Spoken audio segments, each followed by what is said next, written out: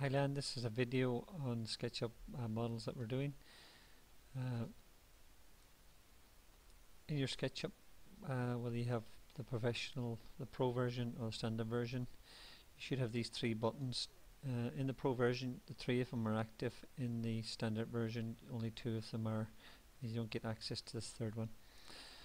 So you only need these two here anyhow. This one here is for animating objects, so it makes them open or close, like the drawer there. And so you can show it in a design. The next one is for changing the wall cabinet. So in this case we've got a wall cabinet here, so this here is the select tool, the black arrow. This one is the move tool. Click on it, it changes to that. So they're the two tools that we'll be looking at. The select tool, that selects the object, and then once it's highlighted in blue I can change it. If you haven't got these three buttons shown on your SketchUp, go up to the view toolbar and click on this dynamic components button. That will show you it. Okay, so let's drag it up onto the bar there, so it's up here now. So I need a wall cabinet size, so I select the wall and now I can configure it. I can configure the depth there just by changing. We've got two predetermined depths, 350. Select it, apply it, and it moves accordingly. So let's go back to 300. I have a choice of three different heights. I've got 900 and 575, so select 900 and then adjust it down to 900.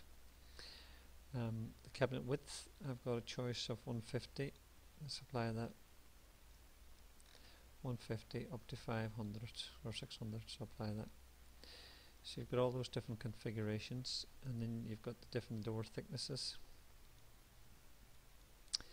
I might add on here door thickness of 0, so then the door doesn't actually show at all, and all that you see is the carcass. Maybe might be worth having that. And then the final thing we have here is the height position on the wall. So if you wanted to have that cabinet up at 2300, which is the standard height, just type it in and click apply, and it moves it up there. So I'm going to go back to 2120, 2120. There we go. So that's how to adjust that. If you want to rotate the cabinet, you just type in whatever way you want to go, 45 degrees, apply, it knocks it on 45 degrees. Once you've done that, then you can move it into position wherever you want to place the cabinet. And I'll show you how to move and position. Okay, so let's go back to 0, apply. Okay, that's the wall cabinets. The same goes to the base cabinets. Base cabinet here, we've got a fixed determined depth of 560, so we're not able to change the depth of these on this style of cabinet to lay on doors. But we can change the width and change the height. So we can change the height that to say 360, apply.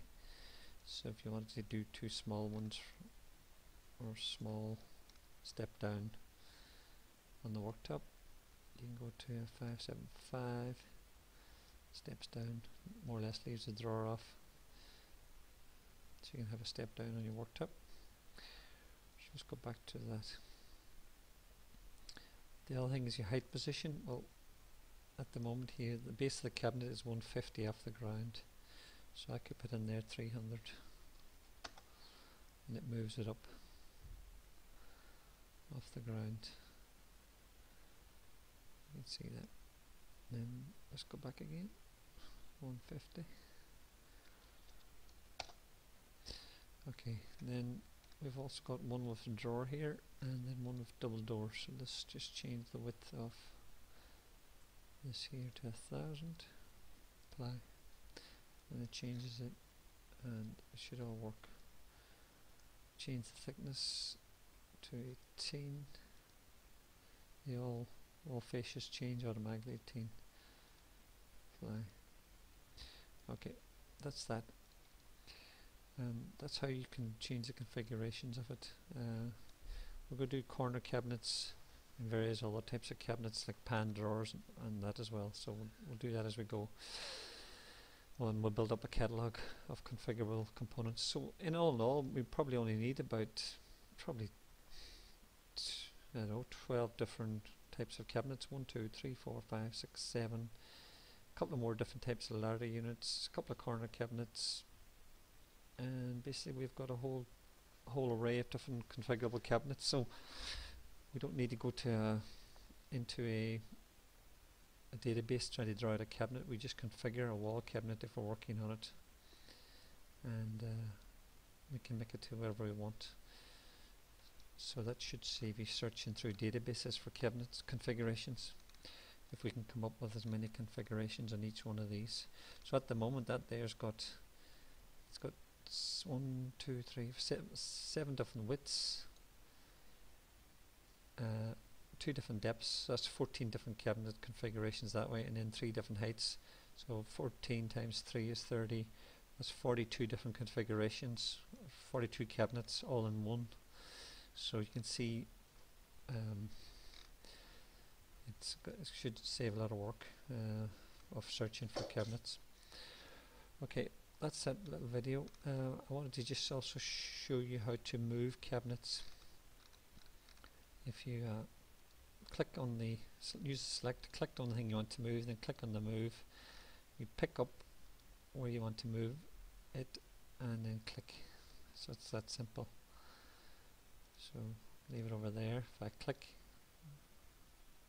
and then click, that's one way of moving it. The other way of moving it, say if I've got a 800 wall unit here and I want to put another 800 next to it, I can actually just hover over it like that, press my control key to make a copy, and then click and drag in that direction where it shows you a little red arrow, little red dots in the direction of the red axis, and then I can type in the distance I want to move it. So I want to move it 800, so it butts it up exactly 800 away. So that's a quick way of doing it, and a more exact way of doing it. And now I've got my 800, and I can configure this other 800. Say I want to make that 1,000, and there it goes. So it should be that quick to do. That's it for now, and we'll leave it at that.